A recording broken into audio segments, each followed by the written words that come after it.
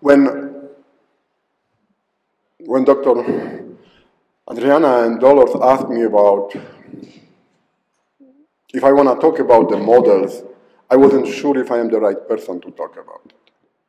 The reason is that I do not develop models. I do not create models. I use models to actually help farmers, help producers to be more efficient. And that's what I really want to talk with you about for the next 45 minutes, to basically share some of our experiences that, well, we'll see if you can relate to, and then maybe hopefully we'll have some time to talk about maybe some questions. Dolores already mentioned, I am from Pennsylvania. Originally, I'm from Poland. I've been in Pennsylvania for more than 28 years, more than 30 years in the United States. Pennsylvania is a relatively small state, but we are number 4 in apple production. We are number 5 in peach production, in the top 10 with grapes and so on. Our orchards are very diverse, and again, I mean, majority of them right now look like they should look like. I'm trying to figure out which one would be that. Our orchards are, you know, peach orchards, not a very high density, but we're going there. Apple orchards, anywhere from, I don't know, 600-700 trees to 1,500 trees per hectare. And it varies. We have old orchards, we have orchards that are 50-year-old, and we have a lot of new plantation. So we have about plus minus 1,500 fruit growers. Those fruit growers, they have to deal with a lot of insects. And again, I'm using the English names for the insects.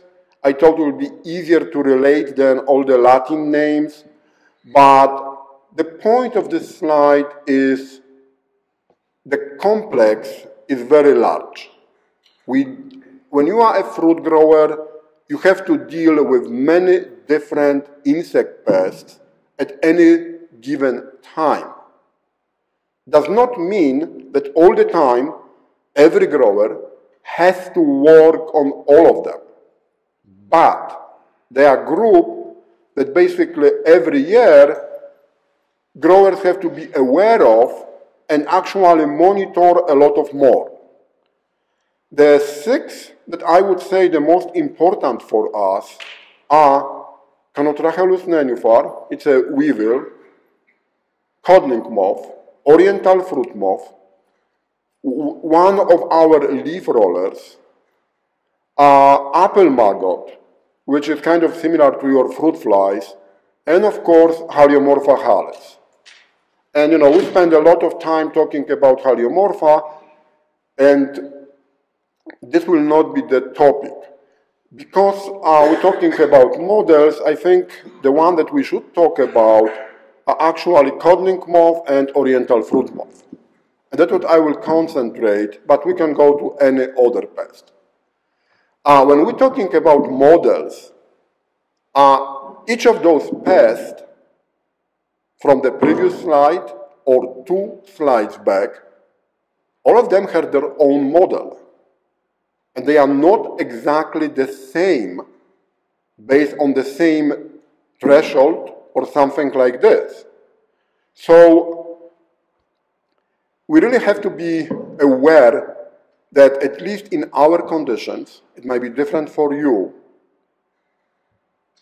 a model or the model for codling moth will not work for oriental fruit moth, will not work for Haliomorpha, and will not work for something else. But there is a model for oriental fruit moth, for grafolita, and there is a model more or less useful for Haliomorpha. So I'm just saying this so we are aware that when we use the word models, we have to be aware that realistically, at least in our condition, I will be talking about individual pests. Most of our models start with the bioeffects. Depends who you talk to. Some people will tell you that, oh, you don't have to have a bioeffects. You know what a bioeffects is, I'm assuming. Bioeffects is the first day of continuous catch of moths in the pheromone traps. That's how we define our bioeffects. Some people, especially on the West Coast in US, they will tell you, you don't need a bioeffects. You can start the model on January 1st and then keep accumulating the grid days, and it will actually work for you. Well, I'm showing this data, and this is data actually from 2000 to 2015 for carpocapsa, for codling moth. And it's not that the dates here are different. What I think is important here is that this is the grid days, and I'm sorry, my grid days will be in Fahrenheit, okay? So this, you cannot relate to them directly, but I use them as an example. The bioeffects can happen at anywhere from 220 degree days to 360 degree days. And those are the real bioeffects in the field.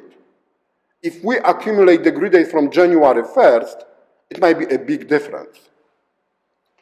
In addition, of course, the flight is, well, complicated.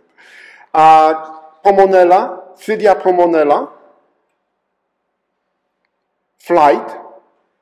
In US, we would say we have, at least in Pennsylvania, we would say we have 2.5 generations of codling moth.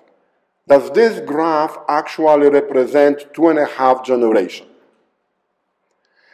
This is data from 4th season, and that's how different the flight is, depending from the year. The data was collected from the same orchard on the weekly basis. We do have a model that actually predicts egg hatch. And so you have the flight, you have the models. Models tells you that they are free generation. The point is, the reason I'm saying that there is a problem is that theoretically this is the first generation, this is the second generation, or maybe a third generation. And even for codling moth, we are not sure how to look at this. The grid days in the model telling us we have free generation. Bioeffects for the oriental fruit moth. They are different threshold, but the same situation. They can start at 190 or at 340. So again, there is an issue here.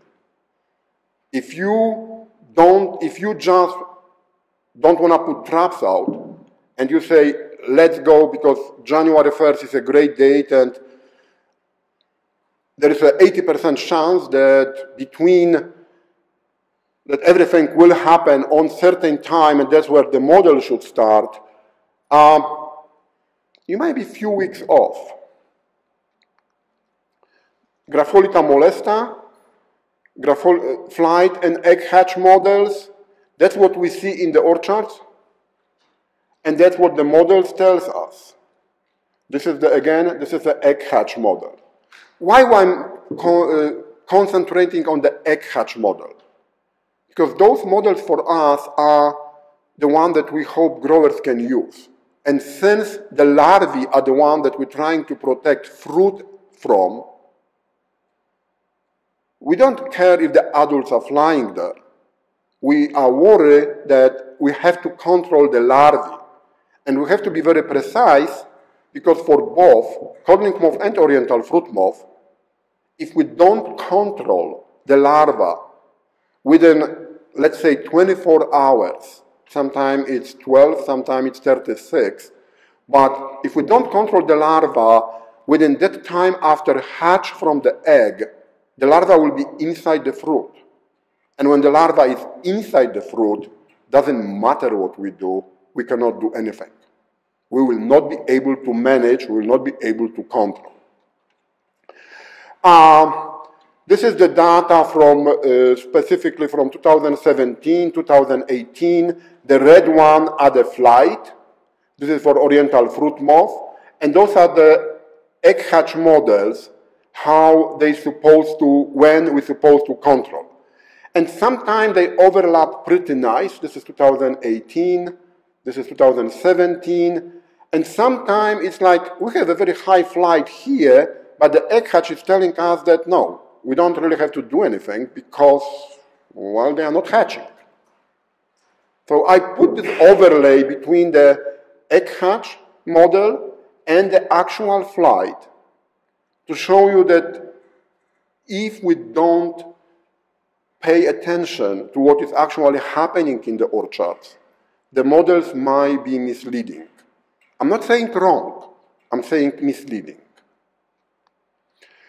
Our recommendation for the farmers are based on the egg hatch models. We basically say, and this is for oriental fruit moth, the red line, and this is for codling moth, that at so many degree days, and again, everything is in Fahrenheit, of the first generation, that's when growers are supposed to apply insecticides that will be effective. This is about 5–10% egg hatch. So this is to control first generation, second, third, and fourth. This is for codling moth. For codling moth, for carpocapsa, we recommend 2 applications, one at 5, one at about 50–55% egg hatch. The reason why we believe that, we have to let the first 5% go because you cannot control 100% of everything. I mean, controlling 100% of everything is practically impossible. And you can see this based on the flight. But the point is that when we talk to our growers, we are talking about the models, we're talking about egg hatch models, and we're telling them when the application is supposed to happen to be the most effective based on the egg hatch models. And they are different for oriental fruit moth, those timings are different than they are for codling moth. And in our apple orchards, we have both. We have codling moth and oriental fruit moth feeding on apples, almost the same level. There were times that we had more injuries from oriental fruit moth, there are times that more from codling moth, but both of them are affecting fruit. If you look generally on this developmental degree days accumulation, it seems like those years, this is 2019, 18, 17, 15, 14, those lines developed by the model are very tight, very close, no problem. They really seem to very well develop. The problem starts when you really start looking exactly what is happening. Again, this is carpocapsa, and the difference here is really this time period and this time period. So this is about this 5–10% egg hatch. This is based on the model, how they were flying, and our recommendation, 5–10% egg hatch in 2015 happened about May 19. The same 5–10% egg hatch in 2020 happened in June. It's very important to remember this. I still think the models are accurate here, but again, if you are a grower, when you are an apple grower, you think about calendars. You think about first week, second week, stuff like this. And again, the timing, recommended timing, when the 5–10% egg hatch, 1 year, it will be in the mid-May. The other year, it will be beginning of June. This is the second application for carpocapsa. And then again, 7th of June or 15th of June. That's why when we use anything that help us to be more effective, we really have to look what is actually happening in the orchard. We can't just rely on the data that is provided by some generalization. I mean, this whole talk is to basically tell you that we have to be very particular to particular location, because models are generalization, which are correct, and they are excellent for certain purpose. But if you take into account that each species has a different model, and each orchard within certain area actually is exposed to different weather conditions, working in one or the other orchard is not necessarily require the same activities. Those are the example of what we US we call the pest management decision support options. This is from University of California, this is from Washington State, and this is from our area from the Northeast United States. Again, you have the links here, so you can go and play with this. I will really concentrate on this area because that's where Pennsylvania is. Starting from the late 90s, our growers had the access to what we called skybit models. And again, you don't have to worry what is written here. This is the example what every grower who wanted could get. In the 90s, there was by fax. In the 2000, it came by the email. But there was a company, private company, and they were sending to the growers the weather information, the insect model, and disease model. For growers, it was important because the weather one was telling them the forecast and the summary for the last 7 days. How it was important? Well, this was the forecast, and at the time, we actually learned that the most important for the growers was this column, wind speed. You see the difference? And there are limits. So this is a model that actually worked for us from mid-90s until about 2018, 2019. Why did it stop? Because bigger company bought that company and it disappeared. We don't know why.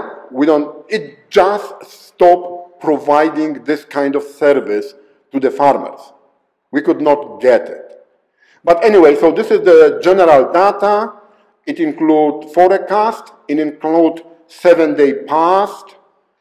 The insect model, that's how the whole page looked like. Again, I'm not trying to ask you to read anything. The important part is that the data on each page was for the whole month.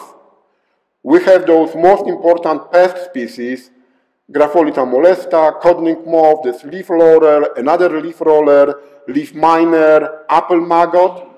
Based on the biofixes for those different species, the piece of paper was providing when the egg hatch models. So let's say June 6, we were at 52% egg hatch for codling moth, 2% for tufted, oriental fruit moth, there were no hatch, and so on. So growers had to make their own decision. This model didn't tell them what to do, but tell them where are we within the season, within the flight. So this is how it looked like. And then at the end of the page, it also provides the forecast, which basically tells them, this is the oriental fruit moth, and now you see that oriental fruit moth is active, hatching, codling moth is not, this one is over. So it was very simple. Piece of paper, grower can read.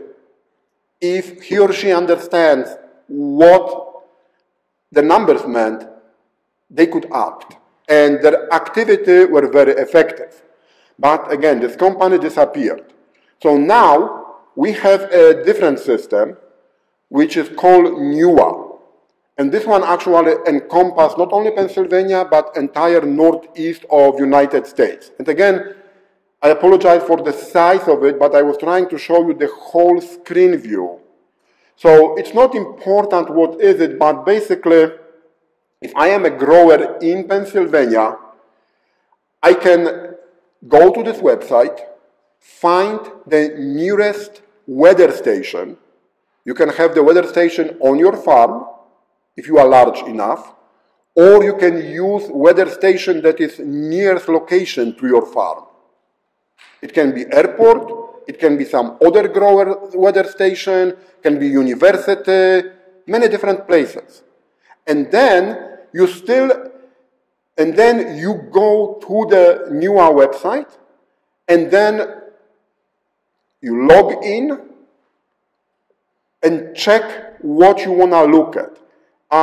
For apples, they have disease programs, they have pest programs, they have horticultural programs. Let's say this is for oriental fruit, this is for oriental fruit moth, this is for codling moth. So for oriental fruit moth, here, you have biofix for the first generation, you have the biofix for the second, you have biofix for the third. You would ask how they're getting those numbers, those dates. Grower provides them. Because they provide you with the numbers, but the chance is that their numbers are off. For our location, where I am located in Pennsylvania, the model is usually off for about 7 to 8 days. 5 to 8 days. But knowing the biofix, I can enter my own biofix, and then the model recalculates itself, and then we know exactly for our orchards, based on the weather, the temperature, the humidity, and on our own biofix. And then it provides you this information, there is a date, and then what percent egg hatch, how many degree days is accumulated, and then what the pest stages. And this model, again, it's a new version of it, also provides you the IPM recommendation. It's not being sent to you, but you can go, log in, get all this information, you can make it specific to your farm, it works. But again, the whole thing is that it works as long as you provide it with the accurate data. And the accurate data is on your own monitoring. And again, this is the example that this is from January 1st, the grid days for codling moth. Those are from the biofix for that location. And this is from the second generation when codling moth started. So again, it's like you can manipulate, get the information you need to be more precise in whatever you're planning to do with those information. I keep talking about it, but this is the slide that I made, I don't know, probably 15 years ago. And this is from our organic orchard. But the point is, having traps in the orchard is not an option.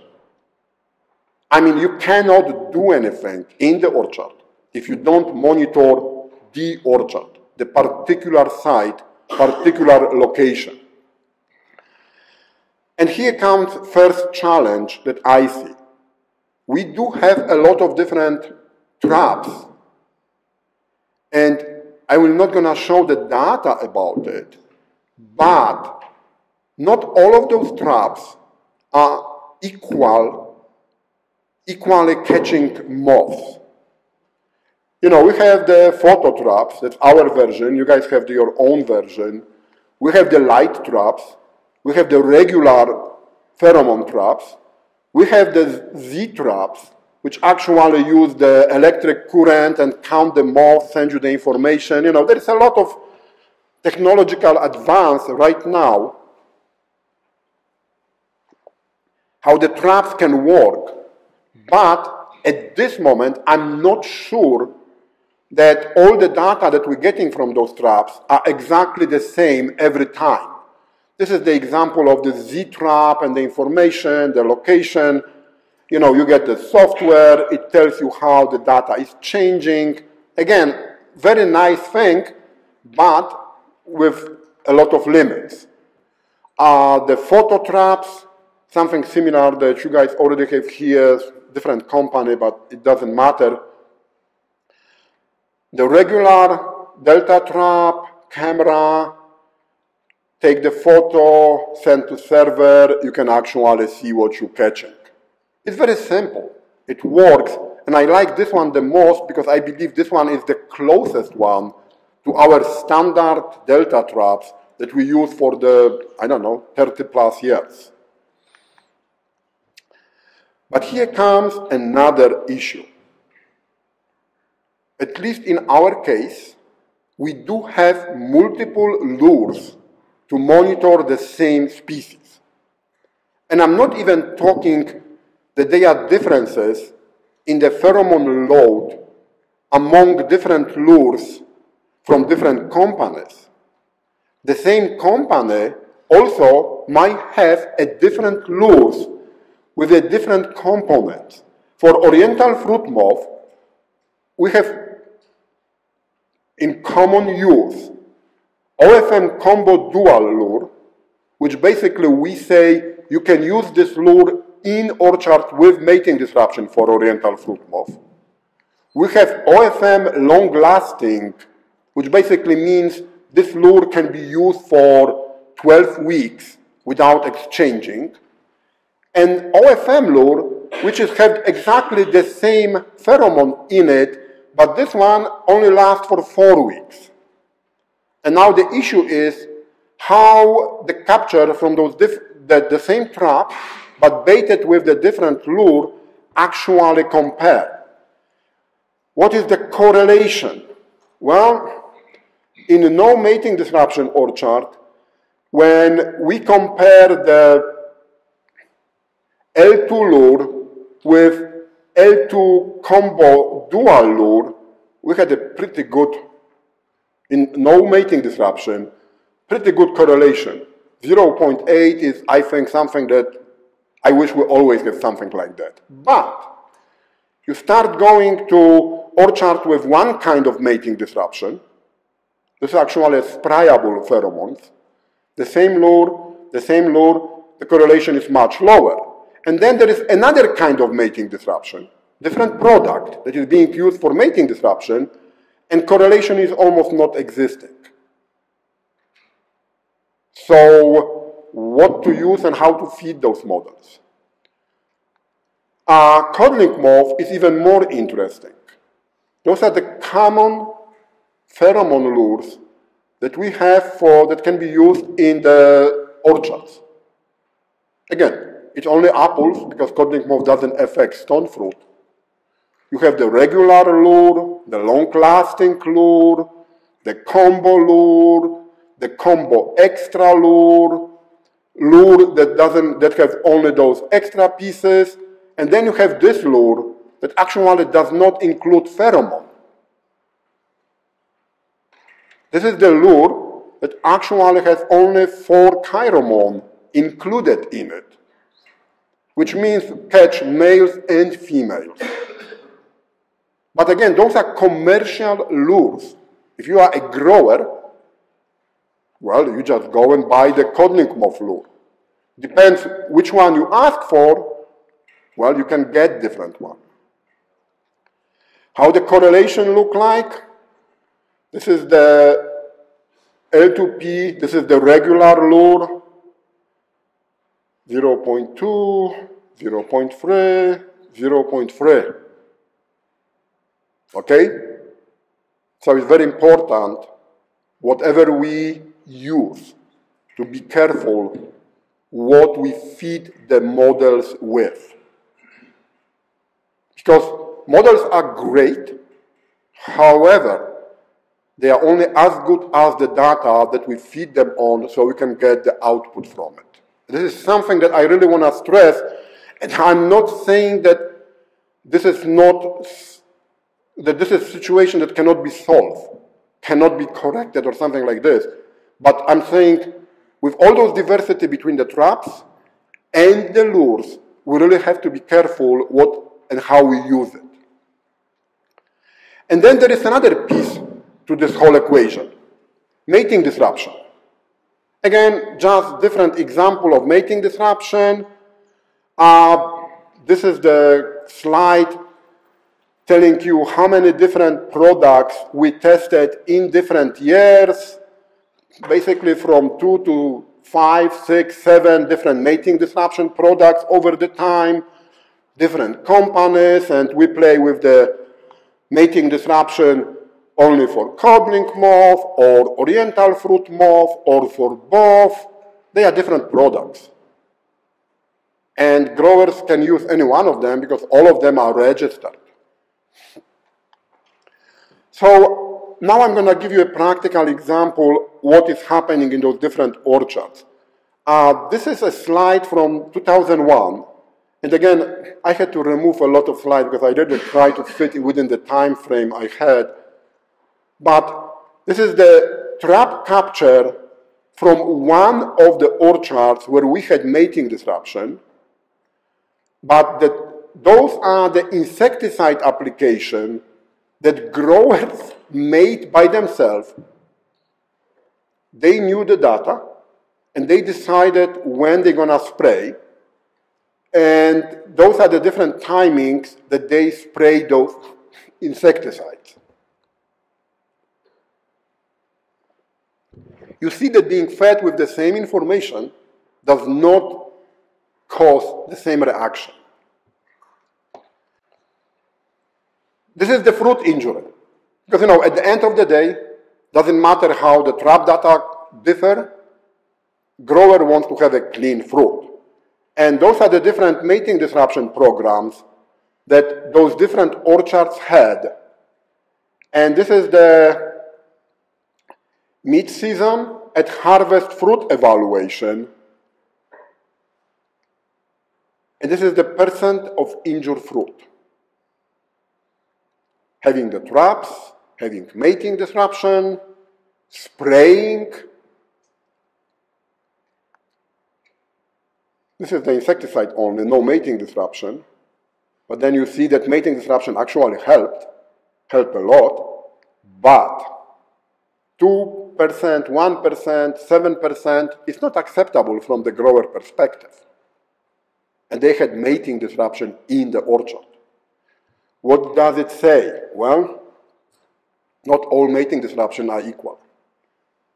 And I'm not going to go which one is better, which one is not, because this might differ, depends from the orchard, location, and so on. But I'm going to spend a little bit more time on the 2023 trial this past summer, when we actually tested 6 different combinations of mating disruption. There were only 4 products, but 6 different combinations and grower standard. You have the rates, you have the name of the product. Basically, we work mostly with CBC and Trece as our mating disruption supplier. That's how our trial looked like usually. It's a one block, different pieces of the block had different mating disruption. We try to have them side by side, so this way we have a continuous area of mating disruption. Sometimes it's possible, sometimes it's impossible.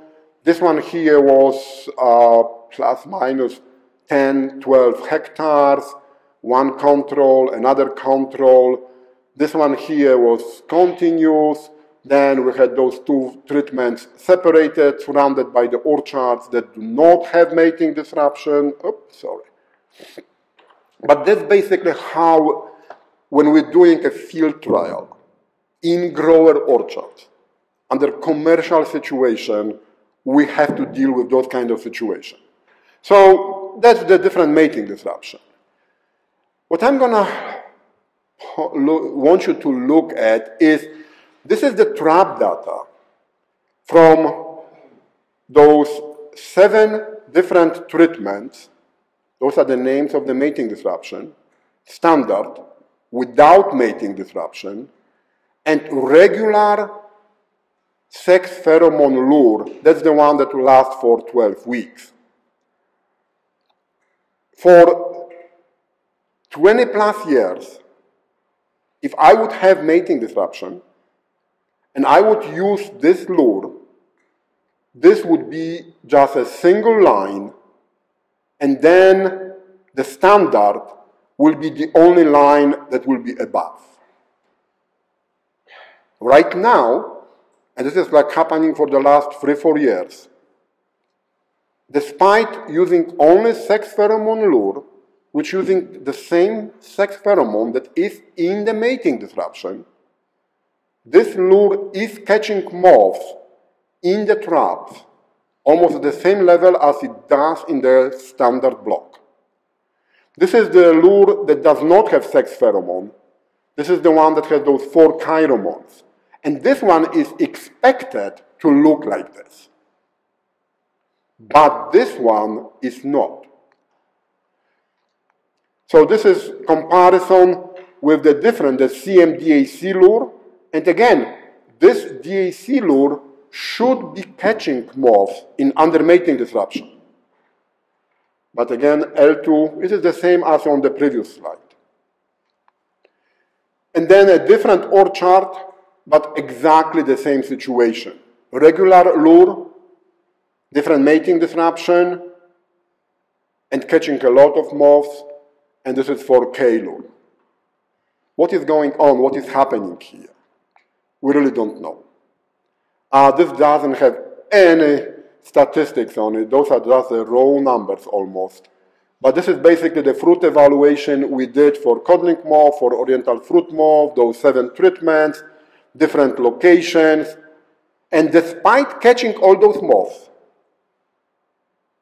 there is really not a bad case of too many injured fruit. I think this standard without mating disruption, that was the highest fruit injury at 0.5%.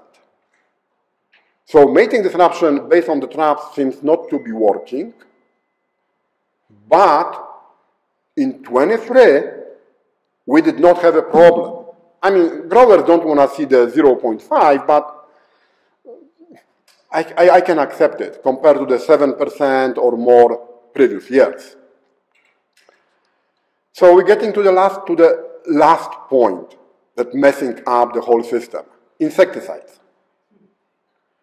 Again, this is the assortment of different insecticides currently registered in United States that have the codling moth and oriental fruit moth on their label. It does not mean that we recommend all of them or the growers would use all of them, but they are registered and they have codling moth or oriental fruit moth or both on the label. Our recommendation is basically use diamides, and then you have within the diamides, you have Altacor, you have Verdeprim, you have Exirel, and then Voliam Flexi, Minecto, or Besige are actually a mix of those diamides plus either neonicotinoids or pyrethroids or abamectin. But all of them, we group them in the group 24 because of the diamide. Spinosyn, we have delegate, and then we have the granulosis virus, which is another group. So those what we recommend at the moment for the growers to use to control codling moth. When we make this recommendation, we always pay attention to those 3 things: timing, coverage, and effective product. When we use the model, the only thing that model help you with is the timing. And you can have a perfect timing, but if any one of those 2 will not be perfect, the product will not work. And we have to understand this because it seems like, oh no, we have the model, we know the timing, we have the insecticide or mating disruption, we good. Well, all 3 of them has to be perfect for growers to get satisfactory results. And then, this is the last, I think, 3 slides or 4 slides. The diamides. When they were introduced back in 2006, 2008, we did the baseline study. So we tested different populations of codling moth and oriental fruit moth for their sensitivity to Rynaxypyr, to chlorotraniliprole, when they never were exposed to those products before, trying to establish the LC50, LC90, which I am assume you know that this is the lethal concentration to kill 50% of the tested population or 90% of tested population. The difference with the most sensitive and the least sensitive were very small, basically insignificant. And those are from Pennsylvania. This is the number of population from outside of Pennsylvania. Those numbers are identical. Those are almost the same. And then in 2021, we got some problems that I didn't talk earlier, but we got some problems with some orchards that use those different diamides. And we had orchards that were basically exactly the same kind of numbers, LC50, LC90, as we had 12, 15 years earlier. But then we also found orchards that those numbers looked completely different. This is data from 22, from last year, where we collected number of population and did the bioassay again with Altacor, chlorotraniliprole, Exirel, triantanitriliprole, Verdeprim, cyclaniliprole, those 3 mixes, and then delegate, which is a different group, that's the spinosyn. And LC50, this is the low means the most sensitive population, high mean the least sensitive population. And LC50 level, you see the differences, and LC90, those differences are even more pronounced. For delegate, those differences are basically not existing. And those numbers are basically the same as they were back in when they were introduced, 2007 or 2008. So those are the numbers. Here just the differences, the difference between the highest and the lowest for Altacor, 28-fold difference in sensitivity, 145 at LC50 sensitivity. Then you go to those mixes. This is chlorotraniliprole plus thiamethoxam, which you guys don't use, but we still have it. Minecto, which is triantaniprole, which is Exirel plus avermectin, and then Besich is the pyrethroid plus the Altacor. Those are the level of differences that we observe among those different populations. And what is happening is that we truly believe right now that we do have early stages of resistance to diamides in our orchards. In 23, all the data from the 22 was actually originating from this county here only. That was, I don't know, maybe 50 square kilometers area. Different growers, but one very small area. That's where we saw all those problems. So in 23, we still try to collect apples here, but we also went outside of this main fruit-growing county to other location, trying to see if we can see this somewhere else. If this is such a localized or somewhere else also. And we're still in the process of analyzing this data. And we did not do all the bioassays yet because, well, we didn't have enough time. But this is for delegate. And we don't see any differences among the population in the response to the spinetoram. This is spinosyn. But this is diamide group.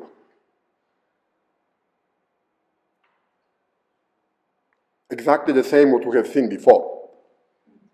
Those two are actually from the same area that was collected in 2020, 21, 22, and so on.